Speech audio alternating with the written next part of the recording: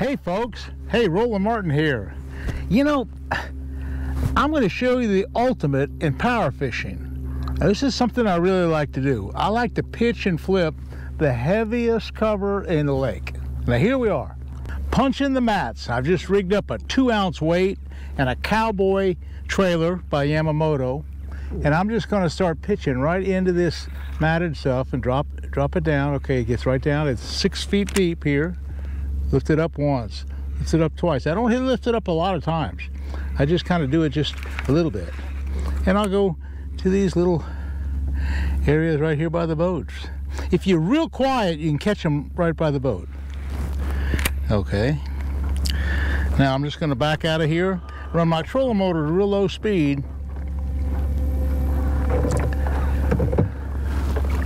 And go right up this edge of Hydrilla. A lot of the fish are 3 or 4 feet back in there. Now, a lot of times these big fish bite it when it starts down.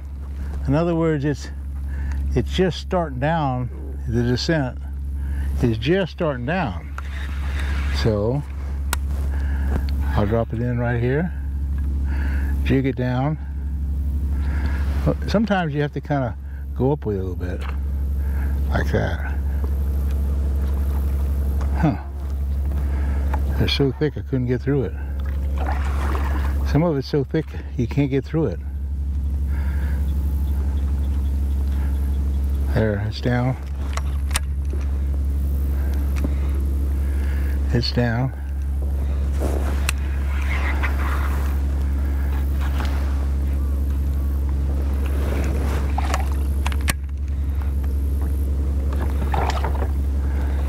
You know, there's a term called flipping, okay? There's actually 2 things involved here. There's 2 things that I'm doing. One is pitching and the other is flipping. Now flipping, if you want to know what pitching and flipping, there's a difference. When you flip, you pull your line like so, and I've got line right here. And I can go about 20, 25 feet, I flip, and that's, well, when I get it down there in that hole, that's flipping. Okay. Get it down. Okay, I anchor it down. That's why I have these big UGG buttons here. Okay. So that's a flip. You pull it back this way, and you go about 20, 25 feet. Shake it a couple times. If they don't bite it, pull it back. Flip again. Okay, now that's flipping. That's flipping. Now I want to make the big distinction between flipping and pitching. Now pitching is what I'm going to do now. Now, for a little bit farther away, I'm going to hold the line here, and I'm going to push the button here, and I'm going to swing it way out there. Now I'm going 35 feet out, 40 feet out. Get it all the way down. So a lot of times, I'll flip and pitch. Now the advantage, here's the advantages of the 2. When you pitch, you can go a lot farther, okay? Go a lot farther pitching. But you're making more racket because it's hitting the water harder. So that's an issue. When you're pitching, it's not as quiet. Now when you're flipping, look at this. When you're flipping, you can make it so soft. Look at this little hole. I'm gonna drop it in this little hole here. You won't even see a ripple. I can make it so easy. I can go like this, and I can it just barely goes in. It just no sound at all. And that's sneaking up on them, son. And that's sometimes what it takes. So it depends on what kind of noise level. You know, pitching and flipping are kind of both. We do the same technique in both areas.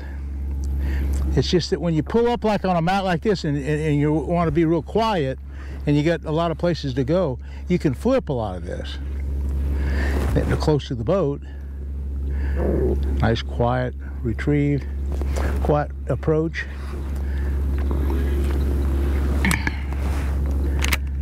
But you have both the advantages in both techniques is that you have a rock solid power. I got a rock solid connection here with this cushion here in my stomach. I got a really good grip on the rod. Now I have a really strong rod, and I can really bust them loose. Okay, so they both the techniques are using the same tackle, and it's the same heavy power fishing technique. Okay.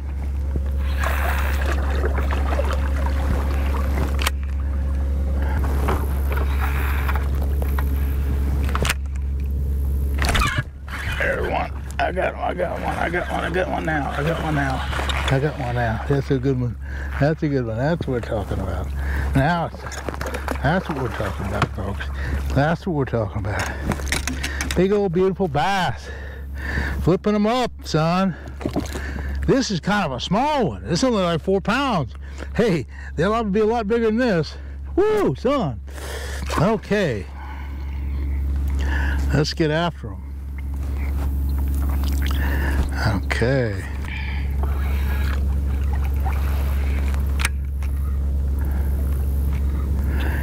It's something when you drop it in there, all of a sudden the line, instead of going down 4 or 5 feet like it's supposed to, only goes down about 1 foot. And that's what happened on that one. The line just went down about 1 foot and stopped. I said, that's not right. It's a lot deeper than that. And so you set the hook. And a lot of times they're just barely underneath. They're not very deep. They're not on the bottom. They're just underneath the roots of this floating stuff.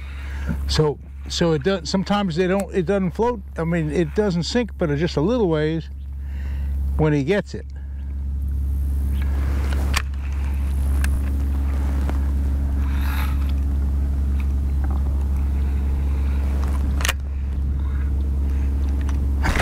There's one. Oh yeah. I got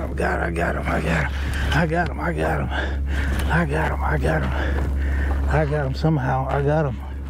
I don't know how I got him, but I got him. He's in the grass. He's in the grass. Let's see how big he is. Okay, he's in the grass.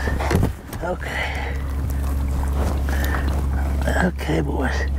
I got him, son. I got him. Okay. He's not as big as I thought. What do you think? Hey, what do you think? Nice big 3 or 4 pounder. He's hit. You saw what I had to do to get him out. How in the world would you get him out with anything light? You can't get these kind of fish out of this heavy cover without anything but this real heavy flipping tackle. Well, they're getting, that's medium size. That's not the real big ones yet. I'm telling you, folks, these are decent fish, don't get me wrong. We're liable to get a barn burner. We're liable to get a really big one. So let's get after them. Woo! I love this pitching and flipping. So I'm going to take this a cowboy, and this is a 136 color that I'm using right here. And the cowboy is kind of cool. What you can do, and what I was doing, is taking these little side things off, and I'll play with that. That's one thing I could do. But that's just me doing that. Not that you could probably leave them on. Okay, I got a nice hook here. It's all snelled, ready to go. Go right through the head of it, like so. Pull it down and turn it, and I can super glue it or just leave it regular and pull the 2 little bobber stops down. 1 little bobber stop. Okay, now where I missed a fish was I was right in here, right there. I got him. That's what it was. It was just a little one. Hey, he was there though. He was there. Little ones like that. Not much to it. Oh well. That's what hit me. I felt the strike. Now you get a few small ones. you know, you don't always get all just monsters, but that was a pretty good one. It was a good strike though. I'll come back through the head of the worm again, pull it back into position, and again I'll pull the little feet off. I'll leave those two there on just for the heck of it. See what happens. I don't think there'd be another fish there.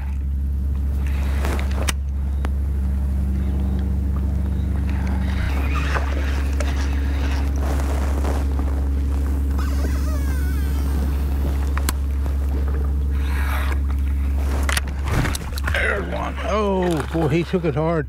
It's just as it hit the water, he took it. Those little ones, they jump off. Oh well. No big deal.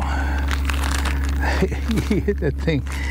It hit in the water, and he took it right now. I mean, he was running with it. Little old 2-pounder. They're hard to hook like that. Okay. The wind feels good, and it's pushing me down the canal all right, so I can't complain. I don't think the storm's going to get us. I think it's going to peter out. Looks like it's kind of going around us. But that's the thing about Florida. There's lots of storms almost every afternoon. There's a storm over there. I see one over there. Well, there's 3 or 4 storms around us. So I don't know if they're going to hit here or not.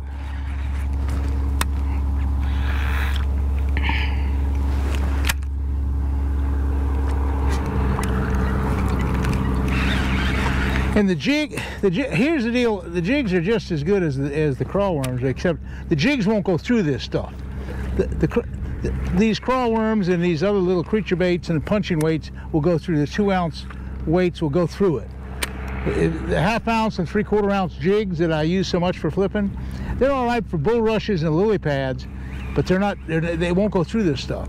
So you can't flip and pitch a jig and a jig combination in this heavy. This is mat. This is mat. And you're talking about punching a mat. That's what this is called, punching a mat. We're punching mats. Punching the mats.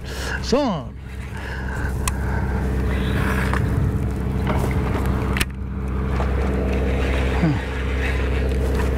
Wow.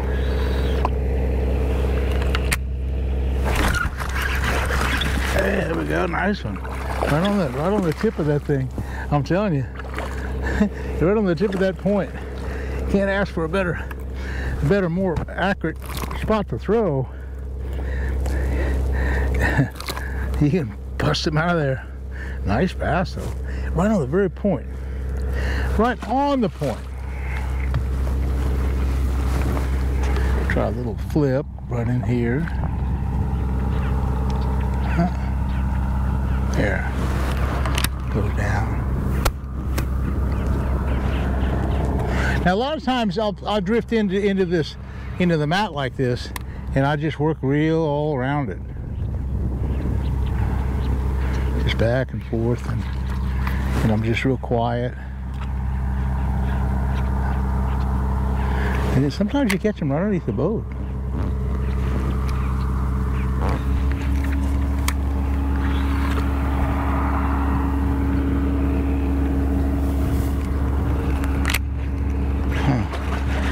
They're not in this entrance. What could be here?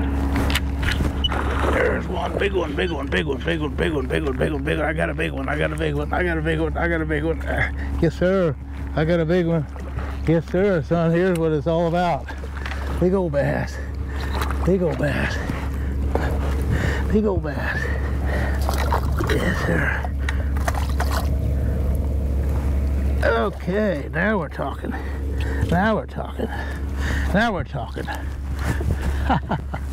Well, folks, you saw what happened. I dropped back in there, and that big old 6 or 7 pounder just ate it up right now, son. Well, you know, we caught some really nice bass today, but I've shown you a thing or two about how to flip and how to pitch and how to work this heavy cover. And you know, this is the ultimate in big, heavy, what I call it, power fishing. This is the ultimate test. You catch more big fish with a big old flipping technique like this than just about any other way. Listen, I hope you guys and girls have learned a few things about pitching and flipping, because I know it's one of my favorite techniques. It works all year round. Hey, thanks for watching. I tell you, this YouTubing is so much fun. I just enjoy getting out here and doing my favorite thing, and that's bass fishing and bringing you information on bass fishing. Hey, thanks for watching. We'll see you again soon. Hey, hit that likes button. Hit that likes button. Okay, boys.